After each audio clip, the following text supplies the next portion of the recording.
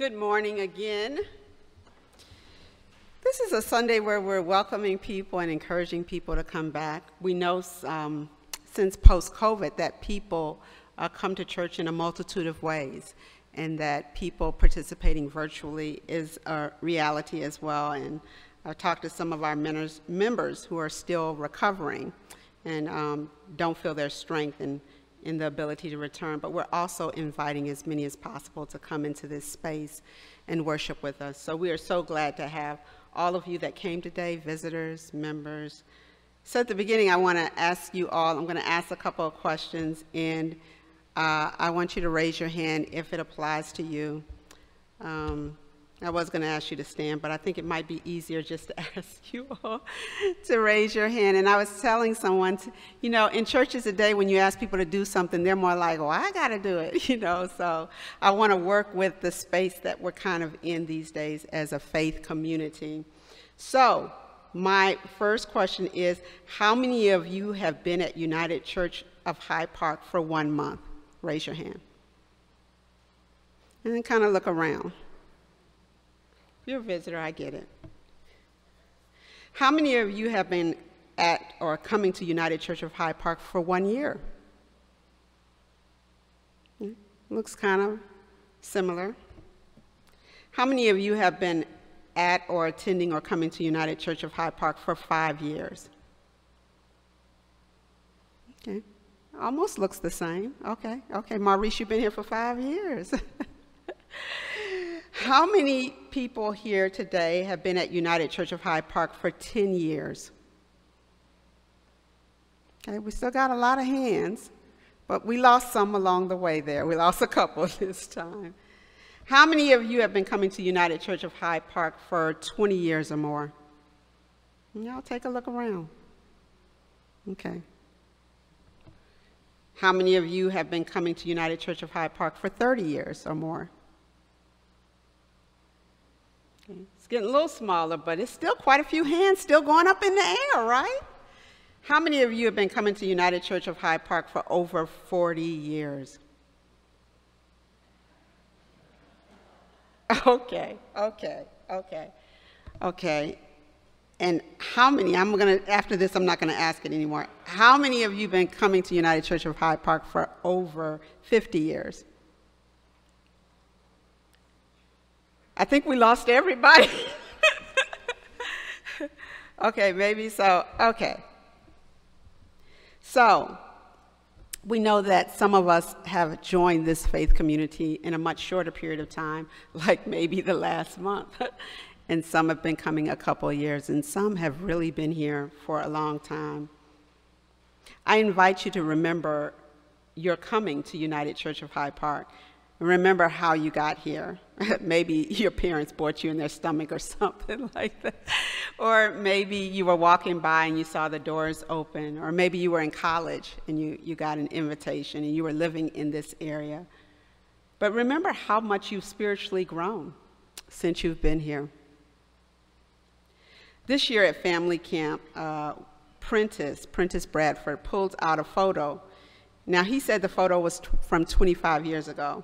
And he was a toddler in the photo. So I did the math, and I realized that the photo was way more than 25 years ago.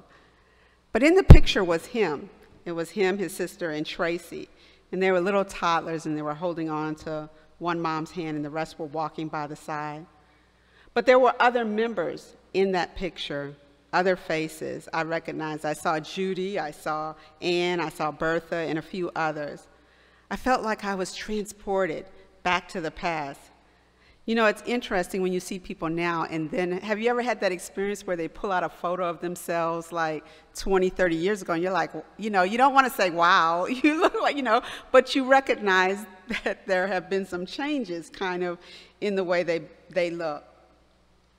I knew that when we revived camp back up last year that both Prentice and Tracy had a lot of fond memories and a lot of affection toward camp. But now from this picture, I could see why. Looking back over our lives can activate a deep, abiding sense of gratitude for what God has done for us. This is where we enter the biblical text today. Pam read so eloquently for us. Paul is remembering his beginnings. He remembers that he wasn't who he was in the midst of doing ministry. He remembers when he was violent. He remembers when he was not so truthful. He remembers and reports, hey, I really looked down on this community of faith, and I gave the community of faith a really hard time.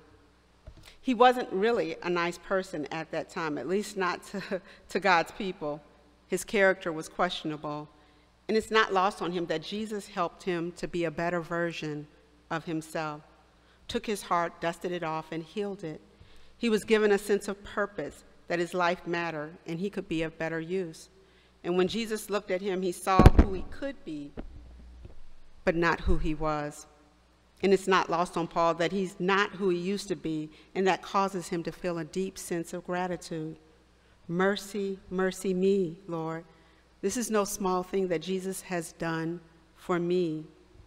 You know, it's great for us to look back over our lives. There are all kinds of memories, but what I want to point out today, it's easier to see God's presence after we get through the storm than in the middle of the storm. My friend lost her husband 2 years ago. That was a storm. It was a big storm. The rains came kind of like today. It was awful, and they kept coming. And in the forecast, they were to come for hours and days and weeks and months.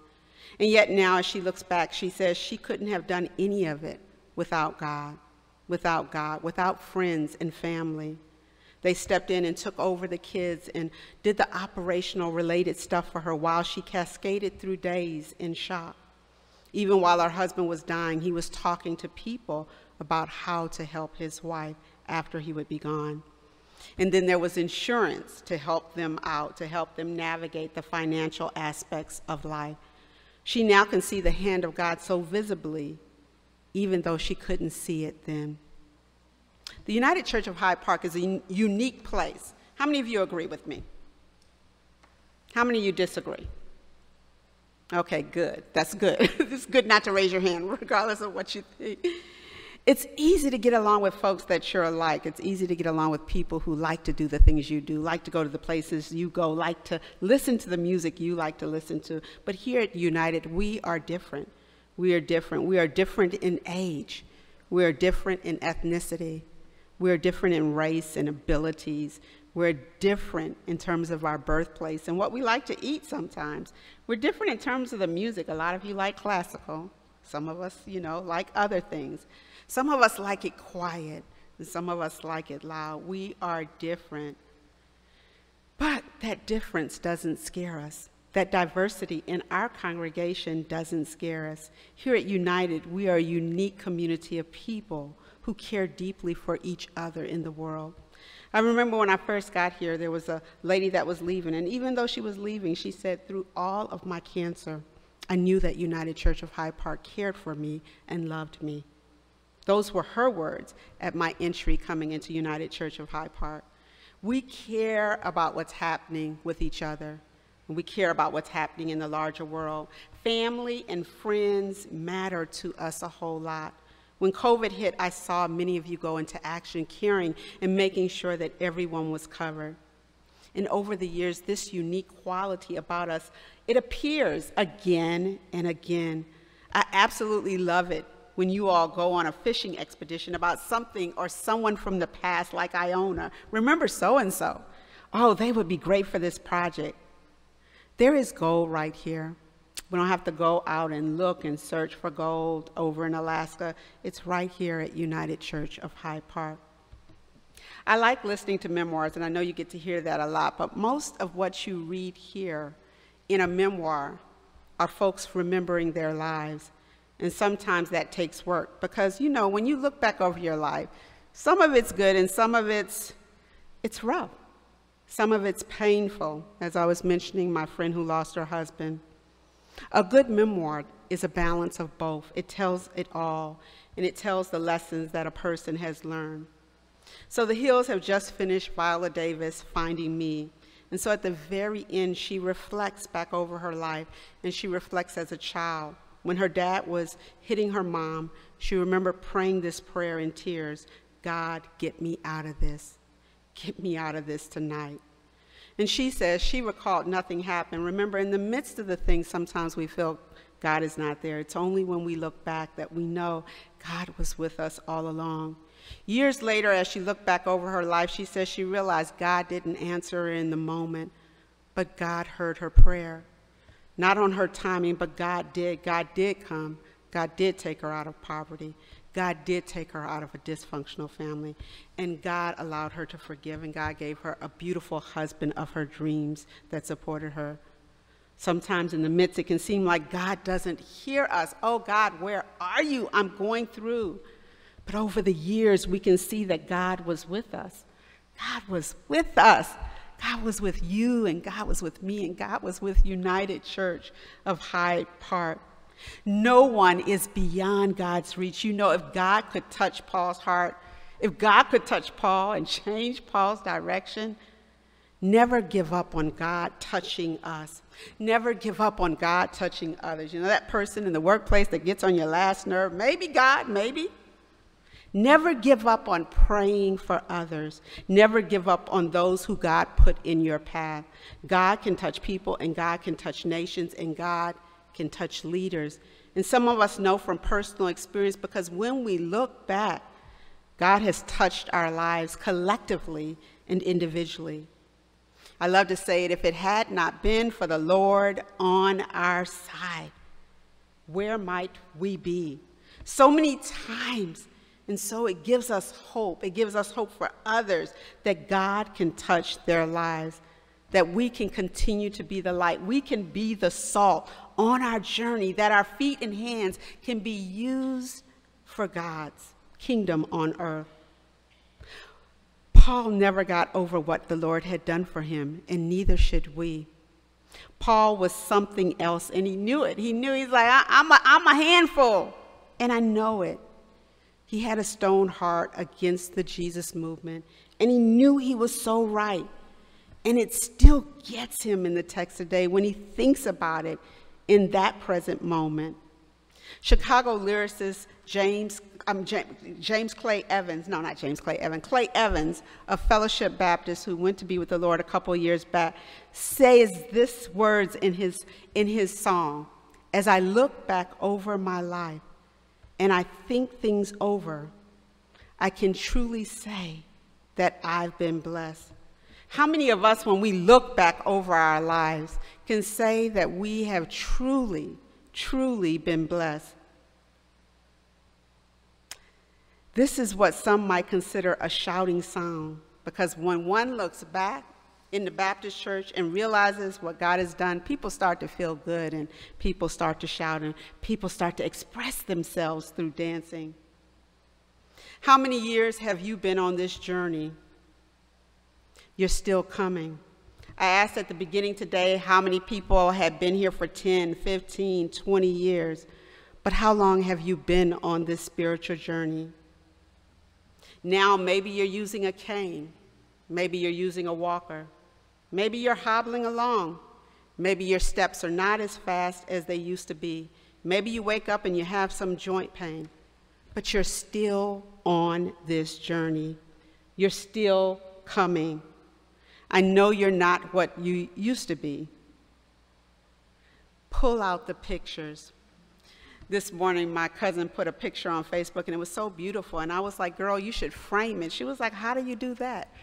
This generation doesn't know how to print out a picture. I said, girl, take it to Walgreens. Get it printed out and put it up. Pull out your pictures. Remember your beginnings. Remember when you felt the Spirit speak to you. Remember your spiritual journey. Remember how you used to be. Remember how you used to talk without praying or thinking about it.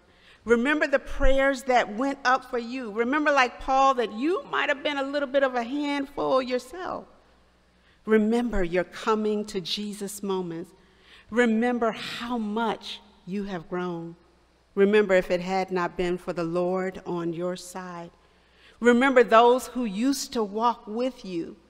Remember those who added to your life. Every now and then I look at my phone, and sometimes I keep people who have passed on, and I remember them. They're a part of my journey, and I don't want to erase them off the phone, and I know that sounds silly. Remember those who got you to where you are. Remember those who encouraged you. Remember those who spoke into your life. Remember those who added something to your life. Remember those who gave you a start. Remember those who are not here, but they are still in our hearts. And then sit in it. God's grace and mercy, Paul said. God's grace and mercy flowing abundantly towards us. Mercy, mercy, mercy me. Thank you, thank you, thank you, Lord. Amen.